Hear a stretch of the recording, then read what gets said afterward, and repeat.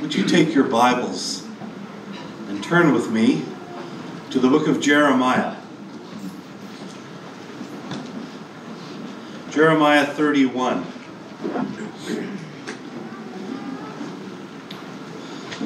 Might we get this mic a little stronger? Thank you. I'm getting over a cold, so my voice won't be quite as strong today. Thank you. Jeremiah 31, verse 31. And would you rise out of reverence for God's holy word, if you're able, when you get there? Jeremiah 31, 31 to 34. Hear the word of God. Behold, the days are coming, declares the Lord, when I will make a new covenant with the house of Israel and the house of Judah. Not like the covenant that I made with their fathers on the day when I took them by the hand to bring them out of the land of Egypt, my covenant that they broke, though I was their husband, declares the Lord. But this is the covenant that I will make with the house of Israel after those days, declares the Lord. I will put my law within them, and I will write it on their hearts, and I will be their God, and they shall be my people. And no longer shall each one teach his neighbor and each his brother, saying, Know the Lord, for they shall all know me, from the least of them to the greatest, declares the Lord. For I will forgive their iniquity, and I will remember their sin no more. This is the sublime and wonderful word of God. You may be seated.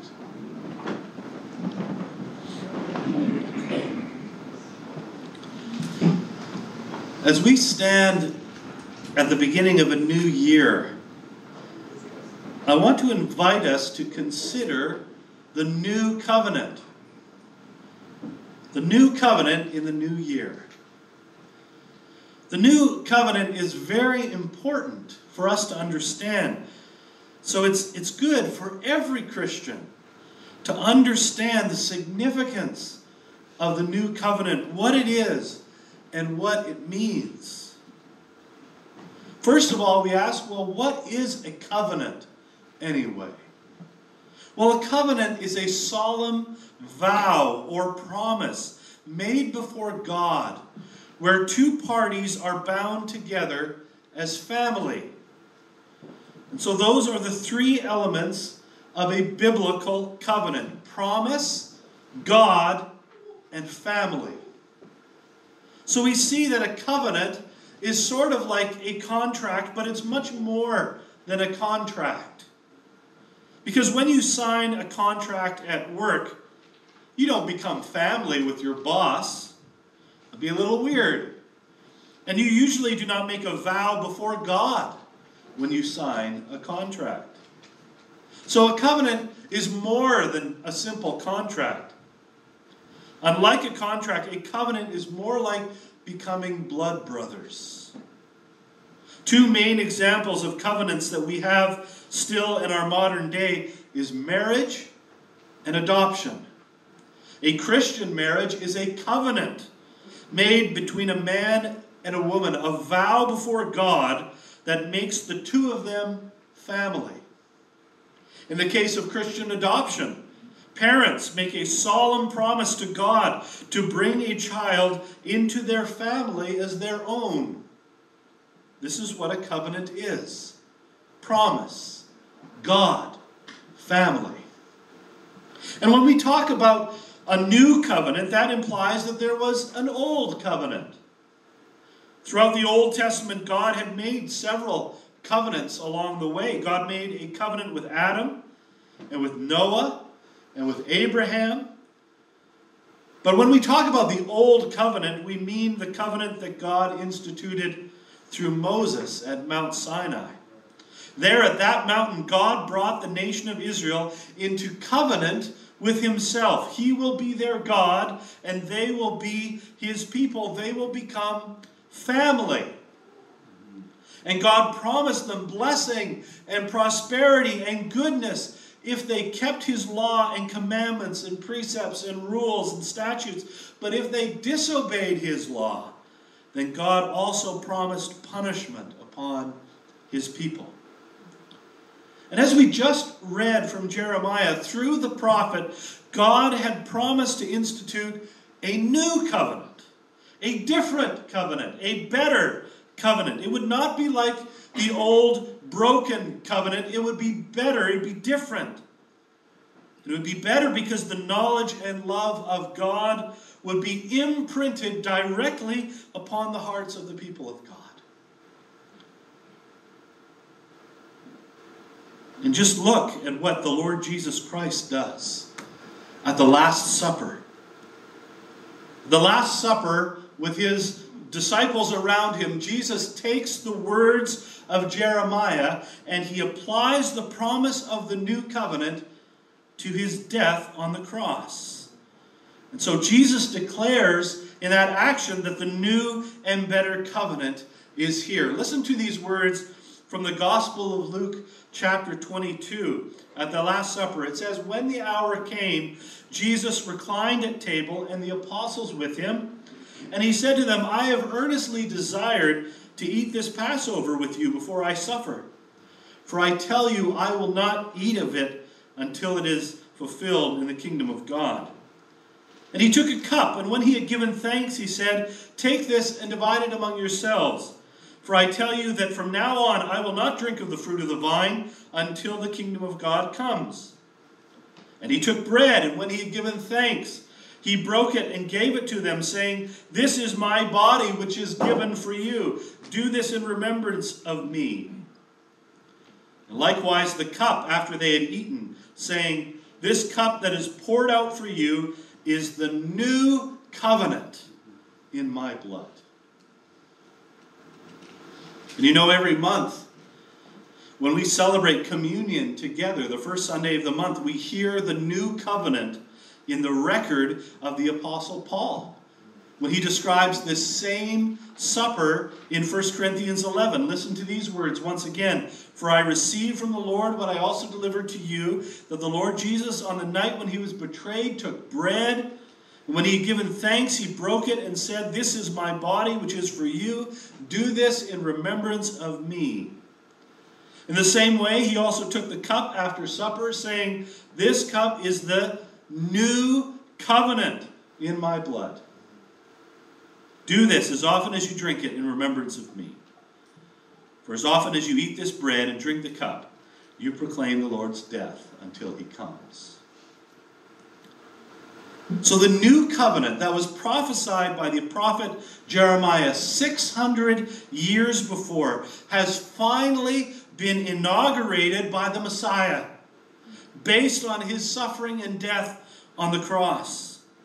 God was signing the new covenant in blood, in the blood of his beloved Son. In the new covenant, God was saying, "Through Jesus Christ, I will be your God, and you will be my son or daughter. We will become family." But as we stand on the edge of this new year, I want us to go back to Jeremiah to study the original promise of the new covenant. And let us see what God had promised back then, so that we can more fully appreciate its fulfillment in Jesus Christ. So please look in your Bibles at that passage that we just read together in Jeremiah 31:31. It says, "Behold, the days are coming, declares the Lord, when I will make a new covenant with the house of Israel and the house of Judah.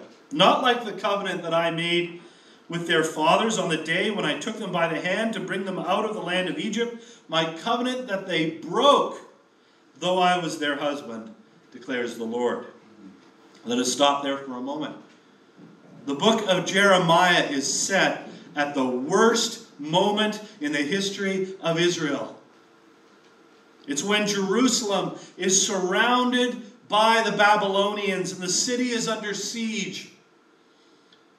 And it's about to fall when Jeremiah writes these things. The city will be destroyed.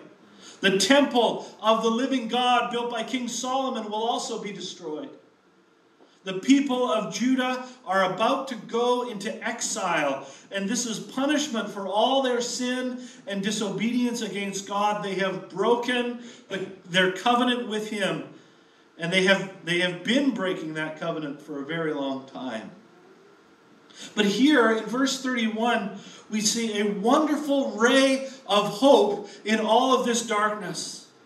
God is going to do something new and beautiful. He's going to institute a new covenant with the house of Israel and with the house of Judah. This is not only beautiful, it's actually a little bit surprising at this time in history, because the house of Israel, which is the northern kingdom, that actually no longer exists. It's been gone for about 100 years at this point. There is no house of Israel. And yet God has not forgotten about them. He is going to make a new covenant that somehow brings the house of Israel back into relationship with him too. And what may seem impossible to us is not impossible with God. In verse 32, we learn that this new covenant is also going to be a different covenant. It's not going to be like the old covenant made with Mount Sinai through Moses. God delivered his people Israel out of the land of Egypt with a mighty hand and outstretched arm. And then he entered into covenant with her by making her his bride. But we also learn from this verse 32, that the old covenant is a broken covenant. It's a broken marriage because Israel had been disobeying God's law and breaking the covenant all the way along. And this highlights the problem of sin. God has given a good and perfect law to his people, but because of abiding sin in their hearts, his people simply have no ability to keep his perfectly good law.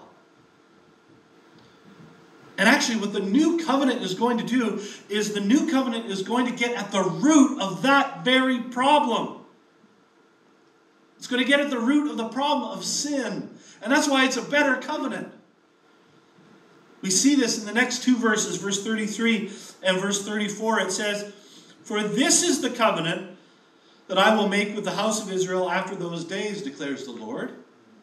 It says, "I will put my law within them, and I will write it on their hearts. I will be their God, and they shall be my people. And no longer shall each one teach his brother and each his brother, saying, 'Know the Lord,' for they shall all know me, from the least of them to the greatest, declares the Lord. For I will forgive their iniquity, and I will remember their sin no more." And in these verses that describe the new covenant, there are three main elements prophesied here through Jeremiah. And we're going to go through them one by one. The first one is there's this movement from the external to the internal. From what is outside to the inside. That's the first element. The second element is there's this element of personal relationship or family that is emphasized here. And thirdly, as we saw at the very end there's this idea of complete forgiveness. So the external to the internal, personal relationship is emphasized on the basis of complete forgiveness here. So the first element that we observe here in the new covenant is this movement from external to internal, from what is on the outside being brought into the inside.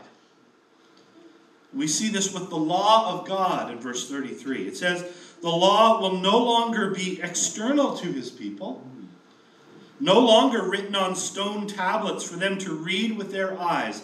Instead, God is going to write his law directly upon their minds and hearts." That's sort of strange. We see that's symbolic, metaphorical language, but what does that mean? What does that point to? That's pointing to an inward change.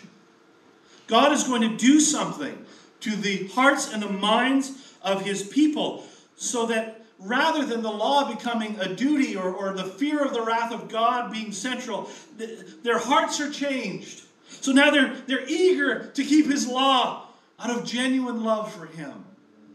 There's going to be an internal change to the heart and to the mind.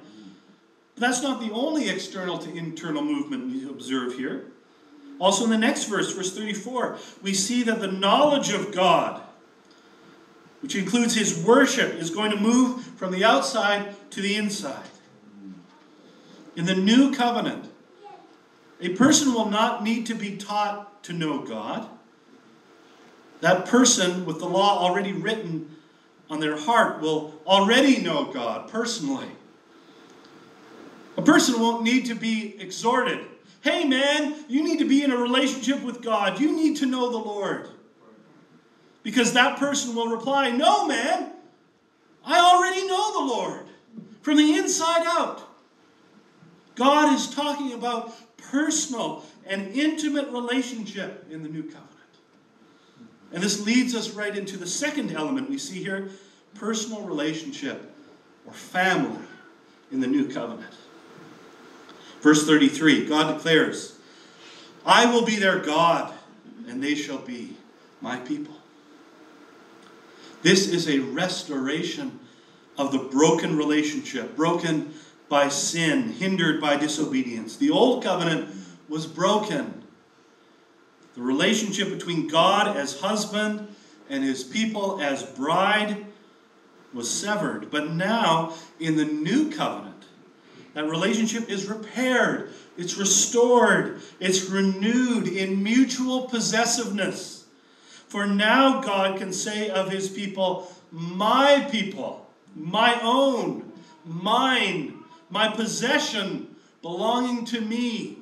But also in the same way, the people of God can say of God, our own, ours, our Abba Father, our King, our Lord. I am my beloved's and he is mine.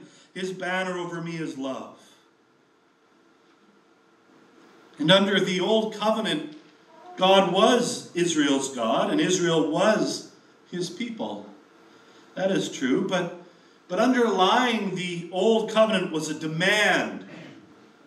I am your God, so act like my people. There's a demand there. I am your God, and I demand that you be my people. And people could never live up to that demand. It was just too high. They failed at every turn. But now, in the new covenant, that demand is no longer there. Why? Because God has now implanted relationship into the hearts of his people. And so now he is our God and we are his people, without sin breaking that relationship or hindering it in any way. And this leads us into the third element we see here. Complete forgiveness. Complete forgiveness. How can this relationship be truly restored if something isn't done about sin? Because sin was the root problem. Won't God's people just continue breaking the new covenant, just like we did the old covenant as we sin against God? Won't that just continue in this endless cycle? But verse 34 gives this incredible promise that in the new covenant, God will forgive our iniquity and remember our sins no more. The new covenant is characterized by forgiveness. It's not a partial forgiveness or a mostly forgiveness we're talking about here. It is complete forgiveness. That's what that last phrase is pointing us to. The all-knowing God is going to forget. He's going to forget our sins. God promises that he will not remember our sins. This means that he will not hold our sins against us in any way. He's going to treat us like we have never sinned against him. And when the devil accuses us before the Father and tries to remind God of our sin against him, our Father is going to say, well, what sin? I don't know what you're talking about. I don't remember any sin against me. That's complete forgiveness. Oh, what a beautiful thing the new covenant is. But inquiring minds want to know. How? How is this possible, God? How can God do all this? How can he pull this off? And in Jeremiah, God doesn't give us the answer. He doesn't give us the how here. We will have to wait until the Last Supper before we learn the how. When the Lord Jesus takes the cup after supper and says to his disciples, hey guys, you've been waiting 600 years since Jeremiah to find out how God is going to bring about the new covenant. Well, here it is. This cup is the new covenant in my blood. There's the how. The blood of Jesus Christ shed on the cross, his sacrificial death, his substitutionary atonement. That is how God brings complete forgiveness, where he will remember sin no more. There is now no condemnation whatsoever for those who are in Christ Jesus. Romans 8 verse 1, the most glorious and terrifying verse in the entire Bible. If I am in Christ Jesus through a faith that unites and binds me to himself, then God looks at me and sees the perfect righteousness of Jesus. He doesn't see my ugliness, my failure, my sin. In Jesus Christ, he's forgotten it all. In Jesus Christ, we enter into personal relationship with God where he is our God and we are his people. In Jesus Christ, what was external moves internal. The law of Christ is now written upon our hearts and minds as we know the Lord our God personally. This is all brought about through Jesus Christ. But you know, the Old Testament has more to say about the new covenant. We've been talking about the new covenant in the prophet Jeremiah. We actually learn a little bit more from the prophet Ezekiel, who was prophesying just a few years later after Jeremiah. Now, Ezekiel does not use the same term. He does not say new covenant like Jeremiah did, but God, speaking through Ezekiel, does refer to those same three elements that we have looked at. External to internal, personal relationship, and complete forgiveness. And actually, 2 places in the book of Ezekiel, the same theme is repeated twice. First in chapter 11, and then chapter 36 of Ezekiel. And if you have your Bibles open, I'd invite you to turn over to Ezekiel, first in chapter 11. It should be the next book in your Bible, so it shouldn't be hard to find. I want you to get your eyes on this so you can appreciate it more. So first listen to what God declares in chapter 11 of Ezekiel. Verse 19. Ezekiel 11:19. God says, I will give them one heart, and a new spirit I will put within them. I will remove the heart of stone from their flesh and give them a heart of flesh, that they may walk in my statutes and keep my rules and obey them.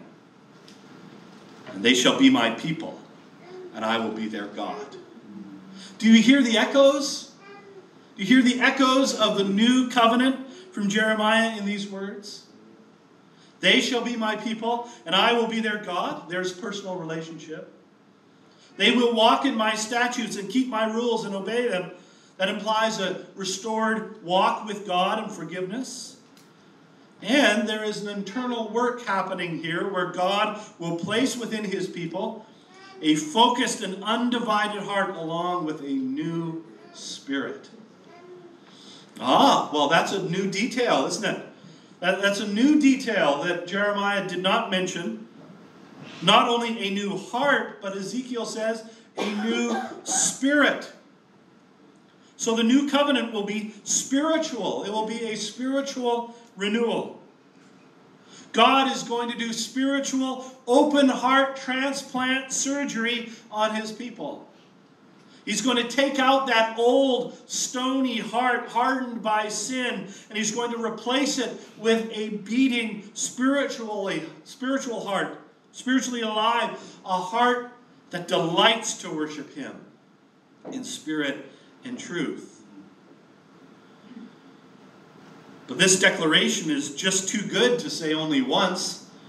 And so again, in chapter 36, if you turn over there, in Ezekiel, God says it all over again. But now he's speaking directly to his people. In Ezekiel 36, verse 25 to 28, God repeats himself again here. And he says, "Now, I will sprinkle clean water on you, and you shall be clean from all your uncleanness. From all your idols I will cleanse you. And I will give you a new heart, and a new spirit I will put within you. And I will remove the heart of stone from your flesh, and give you a heart of flesh. And I will put my spirit within you, and cause you to walk in my statutes, and be careful to obey my rules. And you shall dwell in the land that I gave to your fathers, and you shall be my people, and I will be your God." This is largely the same as back in chapter 11, but there is another new major detail here. Because here, God specifies what kind of new spirit he will place in the hearts of his people. It's not just any old spirit. It's his very own spirit, he said. The spirit of the living God. He says, "I will put my spirit within you and cause you to walk in my statutes and be careful to obey my rules." God is promising to indwell the Holy Spirit in his people as part of the new covenant. The Holy Spirit will come upon the people of God on the day of Pentecost to take up residence and live inside every genuine believer in Jesus Christ. In 1 Corinthians 6, verses 19 to 20, the Apostle Paul says this, listen, "Don't you know that your body is a temple of the Holy Spirit, who is in you, whom you have received from God? You are not your own. You were bought with a price. Therefore honor God with your body." Do you not know that your body is a temple of the Holy Spirit, whom you received from God? The promised Holy Spirit indwells his people in order to produce holiness in us. When the Holy Spirit lives and abides in us, he is conforming us to the image of Christ, and Christ obeys his heavenly Father. So the Holy Spirit is conforming us heart, mind, and soul to God himself. He is bringing into alignment our morality with God's morality, our will with God's will, our heart with God's heart. And so as the Holy Spirit does his work within us, we ought to be growing in the morality of God, found in his holy law, that we walk in his statutes and are careful to obey his rules. Remember, he said, "I will sprinkle clean water on you, and you shall be clean from all your uncleanness, and from all your idols I will cleanse you." The clean water that God sprinkles on us to cleanse us in his sight is not actually water, but instead it is the precious blood of the Lamb of God that washes away sin. In Christ we are clean and pure in God's eyes. All our idols and all our idolatries are washed away. This is the new covenant, promised by God through the prophets Jeremiah and Ezekiel, and fulfilled in the cross of Jesus Christ and the outpouring of the Holy Spirit upon the church. And as we stand at the beginning of this new year, it is important for us, every one of us, to understand our status before God. Through Christ, we are in a new covenant with God. A new family relationship with God, adopted as his sons and daughters. It is a better covenant, a superior covenant, because the promises are better. And the foundation is not the blood of bulls and goats and sheep, but rather it's the blood of the Son of God. In this new covenant, God has brought his holy law from outside of us into our minds and hearts by the Holy Spirit. He has regenerated us by changing our hearts. He's taken that stony heart out and replaced it with a beating heart of flesh. Now we know the Lord in personal relationship. We are his and he is ours. He has forgiven us completely, separating us from our sins as far as the east is from the west. Our sins have been drowned in Christ's blood. There is no condemnation whatsoever for those who are in Christ Jesus. But how does knowing this status that we have in the new covenant, how is that going to affect you this new year? Are you going to continue walking in the drudgery and the grayness and the burden of the old covenant with its demands and accusations that cannot bring life? Or are you going to walk in the joy and vitality of the new covenant? The new covenant of grace, drenched in the blood of Jesus Christ. For the law of Christ is written on your heart, where you know the Lord and walk humbly with your God, where you rejoice that your sins are completely forgiven and forgotten by God, that no condemnation is hanging over you if you are in Christ. Let the promise and the fulfillment of the new covenant seep into every area of your life. Let the new covenant grab hold of your mind and captivate your heart. Look at the world with new covenant eyes and hear everything with new covenant ears. Let your worship be seasoned with new covenant flavor as you taste and see that the Lord is good. Let your work life be new covenantal, and your home life be new covenantal.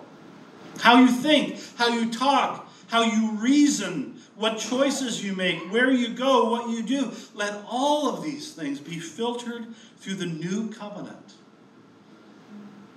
And if you do, you will begin to see new life, new growth, new hope, new peace arising in your daily walk with the Lord. And why is that?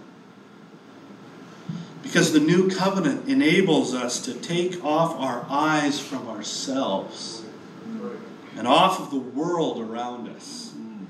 And it fixes our eyes on Christ alone and the beauty of our wonderful God. Let us pray together. Father, we are so grateful for the new covenant. It was not a contingency plan. It was not a band-aid solution. It's not something that you suddenly came up with. No, it was the plan all the way along that you prophesied through the prophets Jeremiah and Ezekiel 600 years before the advent of Christ. You said that you were going to do something new. That you were going to bring a new covenant, not like the old covenant that was broken. Not because there was anything wrong with it, but because there was everything wrong with us. But you promised to make all things new. To start with a new covenant, this new relationship that you were going to form on the basis of the blood of the Messiah shed for his people. And Father, the children of Israel had to wait 600 long years before that fulfillment would be seen. And so many of the people of Israel rejected their Messiah when he did come. But Father, we are so glad that the Lord didn't come just for the Jewish people, but also for Gentiles. That he has torn down that dividing wall of hostility. That in Christ we can be one with each other and one with him. That in the new covenant, you bring what is external, the law, you bring it inside and you write it on our hearts so that it is a joy to walk in your ways. It is a joy to love you and to know you and to desire every good thing from your hand, because you are our only portion in this land of the living.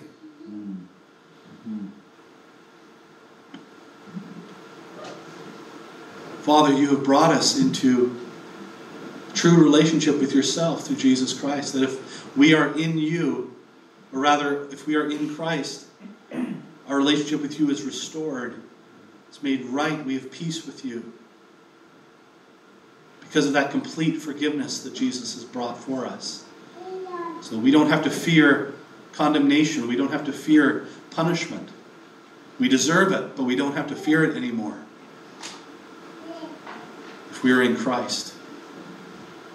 And so, Father, give us minds to understand, give us ears to hear, give us eyes to see these things. That in Christ, the new covenant is fulfilled. It's inaugurated. It's here. And as believers, we get to walk in that truth. We get to walk in the fulfilled promise that you have made. That truly you have forgotten our sins. You do not remember them anymore, which means you will not use them against us. For God, of course, you know all things, and you forget nothing. You remember all things. But when you say that you will not remember our sins anymore, that means you will not use them against us. That the condemnation has been satisfied. Justice has been met. Your wrath has been quenched. So that now all you see when you look at us is truth and righteousness and goodness and perfection. Not that any of that belongs to us, but it's because we're in Christ. And he is everything that we could not be. So, Father, I do pray for all of this. As much as I pray for myself personally, for my family, for those close to me, I pray for all of us, Father. That each and every one of us here today would desire to walk in the light of the new covenant. To truly grasp on to what that means, what you have promised, and what you have fulfilled in Jesus Christ. And may that begin to change everything in our lives as we correct our vision, as we align our hearts and minds to your heart and mind. This would bring growth and vitality into our lives as we walk with you. Father, all the praise and the glory and the honor belongs to you. It's in Jesus' name we pray. Amen.